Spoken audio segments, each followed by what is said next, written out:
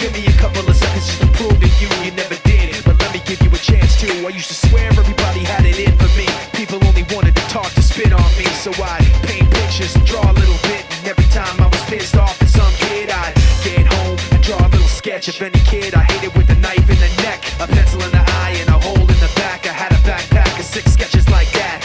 And over time people started to see the pictures that I made a lot of sense to me. But it never even really made much of a difference. They still talk shit, but not at close distance. And that sucked, cause all I wanted to have was just a little attention, whether good or bad. But over time I got sick of trying to keep making the pictures and kept drawing lines. I don't know where I'm going with this, I'm just